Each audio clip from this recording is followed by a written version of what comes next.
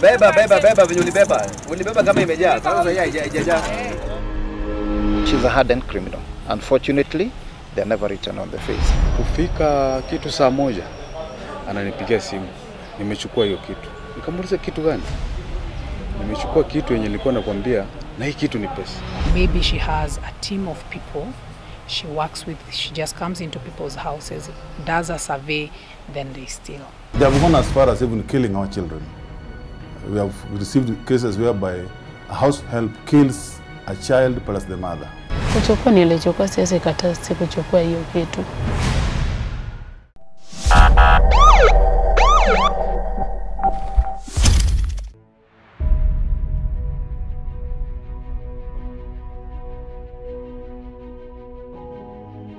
The safe was right inside there. Yeah, inside there. They have more often than not made decent, if not perfect, domestic managers stepping in for their employers during their time of need. The roles they play in our household with no doubt are unmatched.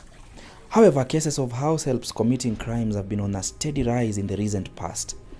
When they are not in court battling cases of assaulting their employers' children, or in relationships with one of the spouses who have employed them, they are stealing from their employers, the very employers who have entrusted them with their lives and families. When John's family sought for a house help from Maid House Help Bureau in Hurlingham, they had no idea that it will take them a paltry 9 days to realize that they were in for a rude shock. On this material day, I came home around 7:30, 7:20. On coming in, I saw my children running behind me. So I wondered, today they are eating from outside, which is very unusual.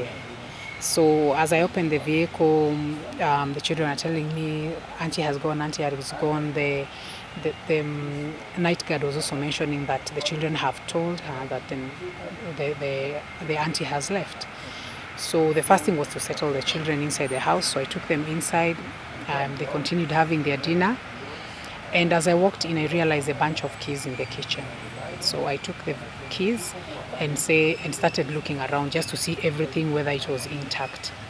And of course, the first place I stopped was my bedroom. When I walked in, I realized the safe was missing. So I called my husband and notified him that there is a challenge, the safe is missing. Mtoto ya Bishop mdogo na hii watoto ya mama Mary wawili wamekuja na kwambia Soja, auntie go. Hata mimi sikuweza kujua ni auntie ni nani. Nakwambia which auntie? Alafu hiyo mtoto alokuambia mtoto ya Bishop hiyo mdogo, na I want to stay with also my colleague. You know why? Their maid she's going. The first place we went was to report to the police and see whether we could be able to get the quickest help that was going possible, so that we could recover some of the precious things we had lost. What followed was 4 days of sleepless nights for this family, trying to locate the very girl who had worked in their house for only 9 days. She was nowhere to be found. It's been quite an experience, and spending most of those hours at the police station.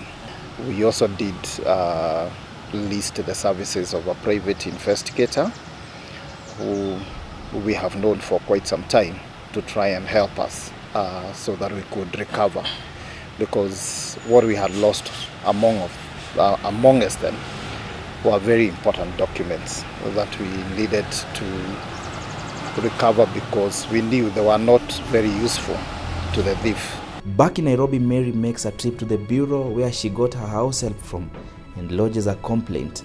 And to her surprise, she discovers something strange about Eunice's identity card. The ID had been used twice to post two different, so the lady I had and someone else. Apparently this other person was a cousin. We're not sure whether it's a sister or a cousin, but she says she's a cousin. And at that point, she's the one who led the police together with the PI to where Eunice stays in Kibera. Well, so far so much has happened, and we are outside the very bureau that actually gave Mary's family this house help called Eunice, and we really want to find out from them their side of the story. Let's go.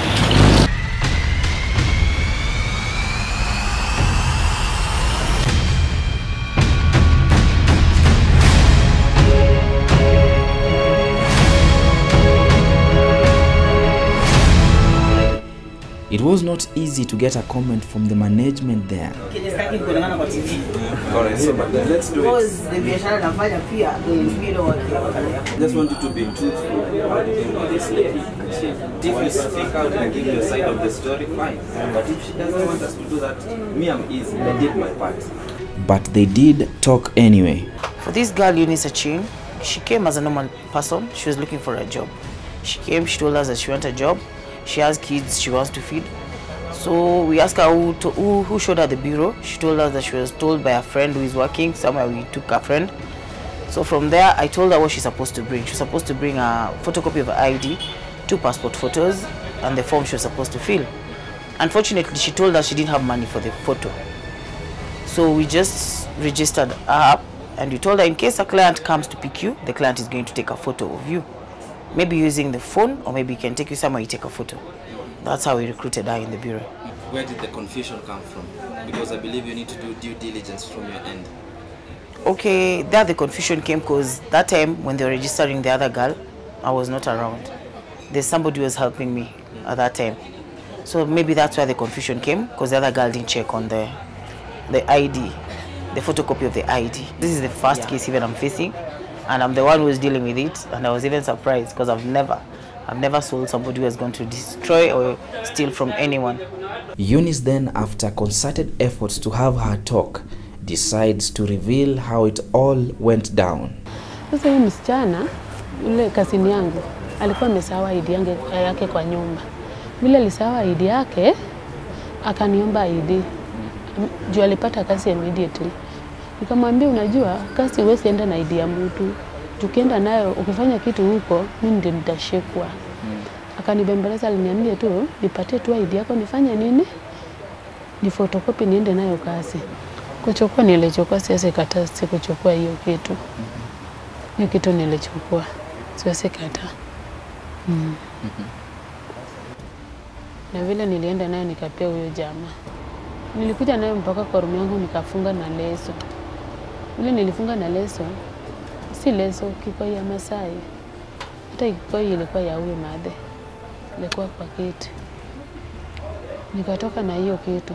Mtoto alikuwa hapo. Ananiuliza auntie unaenda wapi? Namwambia tu natoka tu hapo nje narudi. Si nilikuwa nimezaa tafuta mtu wa motorbike, alikuwa ananingoja kwa gate. Nikatoka nikapanda hiyo motorbike. Nikapigia huyu jamaa, nilimwambia nimetoka. Uko wapi? Aliniambia mimi niko mahali fulani, niko Lang'ata lakini nafanya nini? Nakuja. Aliniambia wewe kuja tu haraka haraka. Kufika kitu saa 1 ananipigia simu. Nimechukua hiyo kitu. Nikamuuliza kitu gani? Nimechukua kitu yenye nilikuwa nakwambia na hii kitu ni pesa. Nikamwambia ni umefikaje? Nimechukua bodaboda, nimefika. Kawa sehemu kama Lang'ata ya huko.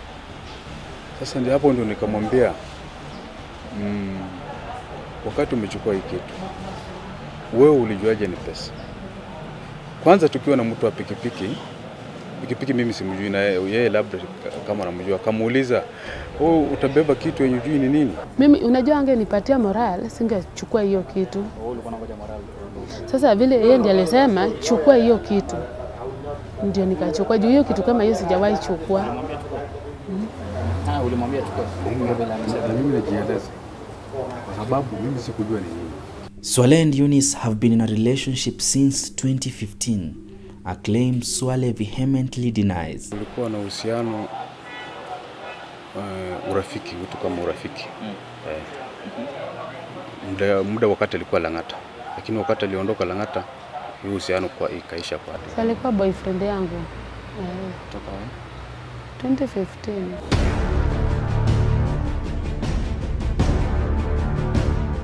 Eunice too insists that it's Swaleh that directed her where they could meet, and that she handed the safe to him, and after which she has not heard even a single word from him about the contents of the safe. Sasa mahali wao walienda kufunja hii kitu, sikuwa najua. Ndio sasa anasema alifunja Lang'ata. Sikuwa najua mahali alifunja hiyo kitu. Mimi nilikuwa nimeteremka nikaenda kwa nyumba, amesema tutaonekana kesho. Kesho nikimpigia simu, aliniambia wewe tulia, tutaongea. Mtu wakaorganize na mtu wa bodaboda. Kawa iende kufanya yoje kukatwa. Basi ikawa twende tukate, ikatwe. Kuikata tulikuwa na yeye na wengine na huyo ni kukata na bodaboda na jamaa mwingine. Na ilikatiwa wapi? Ilikatiwa Lang'ata. Lang'ata wapi? Lang'ata kwa soko hapo. Aha. Na huyo jamaa wa kukata unamjua? Wakata namjua. Anaitwa nani? Jina ndio huwa simjui, lakini wanamuitanga tu Kikuyu. Kikuyu. Sasa ilikatwa saa ngapi? Masaa moja hivi imekelekana nusu. Saa moja ina kitu hivi. Jioni. Sasa kisha kata. Sasa watu wanatakiwa wanatarajia ni pesa. Kawa pesa iko ndani. Pesa ilikuwa ndani ilikuwa 30,000. Ikatolewa 30,000 mwenyewe akashika. Akachukua 4,000 akapatia mtu wa pikipiki. Akapatia jamaa mwingine 5,000. Huyo jamaa mwingine nani? Anaitwa Joseph. Akanipatia 5,000. Pesa ilibaki yeye akaenda nayo. Ndio sasa tukatoka hapo kaipeleka kwa maji hapo chini. Na nani mwenye kuibeba hadi pale kwenye maji? Mwenyewe. Wakati tulikuja na pikipiki na yeye, lakini kuibeba paka kwa maji ni mwenyewe. Hajanieleza kama alitoa pesa ama alipata nini. Hapo sikuwa. It is not clear who is speaking the truth, as the two lovebirds, now turned foes, give completely contradicting accounts of this fateful day. Wakikata hiyo box ulikuwa? Sikuwa hapo. Unajua vile tulifika, tulitoka hapa na mtu wa motorbike. Huyu alikuja na mguu ya kwanza. Akikuja na mguu, amesema teremkeni chini. Kuna gari ya red inafanya nini? Inakuja. Hakuja na gari yake. Sasa vile tuliteremuka, mali anasema Lang'ata. Ndio gari alifanya nini? Alikuja kabla tufike Lang'ata. Unaona hapo Raila bypass. Hapo ndio alikuja. Akaniuliza uko wapi? Tumesema tumesimama hapo. Hiyo kitu vile nilichukua nikaweka kwa boot. Au akaenda nayo. Huyu na ule mtu alikuwa kwa gari, mimi simjui huyo mtu. Mimi sikwenda nao juu. Unajua mimi vile alisema aende na hiyo kitu, aende angalia ni nini iko hapo ndani. Na ilikuwa usiku. Na mimi nikiteremka nikirudi wapi? Nyumbani. Sasa huyu kutoka Kibra flyover. Flyover nilikuwa nateremka. Ulikuja paka wewe nileta kitu hapo. Anasema nileta flyover Kibra. Unaona hata akipigia mtu wa pikipiki anakuelezea hiyo kitu. Unaona flyover? Flyover ile mbele ya watu wanamwamini sana. Unaona flyover ilikuwa. Unaona flyover. Wacha nikuulize swali nataka kuelewa. Baada wamekata walikuambia wametoa nini ndani? Aliniambia hajatoa kitu, alipata tu chains, earrings. Na pesa? Pesa hakuniambia pesa alitoa. Hakuniambia. Hata jana ndiye alinionyesha mali alikuwa ametupa hiyo kitu vile mapolisi alisema tuende huko. Mtu aseme tu ukweli. Unajua ukweli wa Mungu, afadhali aseme ukweli yake. Unajua ndio nilibeba nikitoka nayo State House. Lakini kufika flyover, yeye ndiye akabeba hiyo kitu, alikuwa na gari ya red.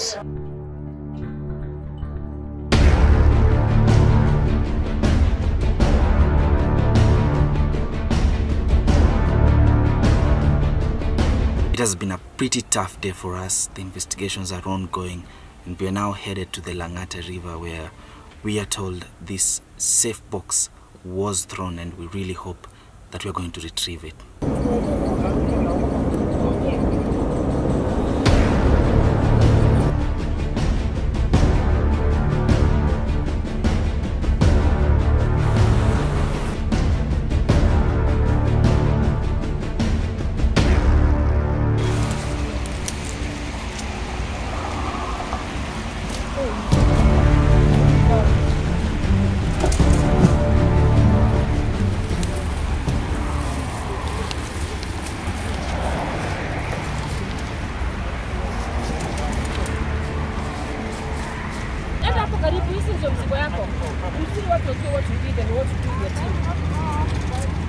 It is good to hear what you're doing. Yes. What we are doing houses and people when you understand kazi yako kisio kimeumbwa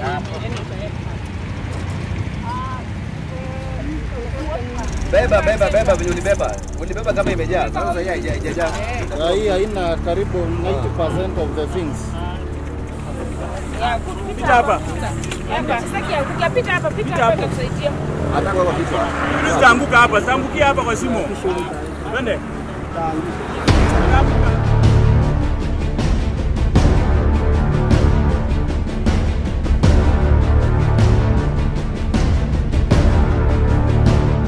Other than the cash, which we'll need to sit and reconcile because it's from shop sales, the other valuables were more presents that we have either bought for Mary or she's bought for me over the years. We've had jewelry, we've lost very interesting cameras, we have lost ornaments, gifts that were very personal and very unique that we bought, most of them out of the country. They certainly land into hundreds of thousands for sure. A good number of house-help bureaus that have sprung up in almost every estate have turned out to be conduits for thugs and kidnappers. The workers that we employ in our homesteads or houses, they have done a lot of damages to our families. Not only theft, they have gone as far as even killing our children. We have received cases whereby a house help kills a child plus the mother. We have had a situation whereby house helps kills even the husband of the house. So what maybe I would advise as a Kenyan is that, when you are going for a house help, either from a bureau or from any other source, I think it is important that we do what we call a background check of this person whom you want to employ.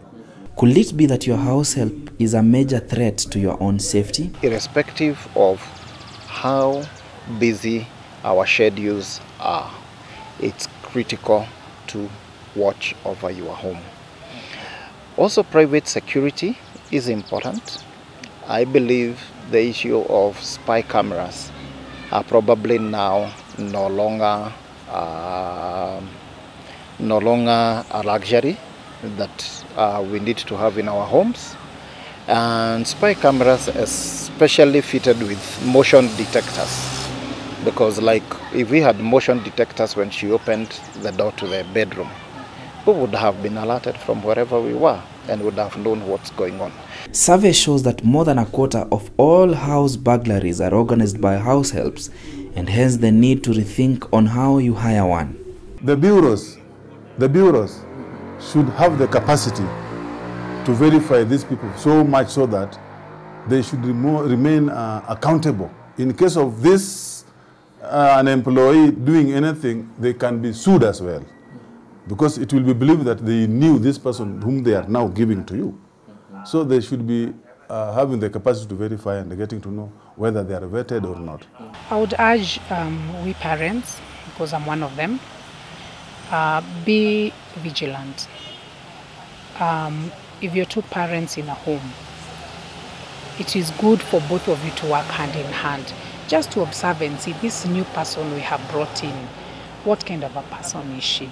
And there are so many ways of observing and seeing whether this person is good to your children and whether they are actually being real or it's another facade they are putting on.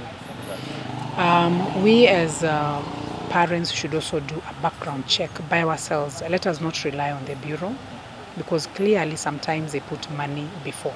As at now, thanks to police, Eunice and her boyfriend Swaleh are now guests of the state and are held at Kileleshwa police station as investigations continue. Bosi wangu, tungeweza kuongea na yeye anisemee juu by the way nilifanya makosa kubwa na hiyo kitu sijawahi fanya mbele ya Mungu. It is not about my forgiveness. In fact, the people she actually need to change for is her children, not me. Yes. You see, once it's a criminal offense, it's not a crime basically against me or against my family. It's also a crime against the state. So we will forgive her because we are believers. We believe that forgiveness is important to be able to progress and move on and be able to heal. For our own good, we will forgive her and move on. But then she'll have to deal with the state for her actions. And because this cannot have been the first time. The repercussions of not doing a clear and thorough background search on any house help that you let set foot in your house may clearly prove to be disastrous. Reporting for Tuko News, my name is Kevin Phillips, Momanye.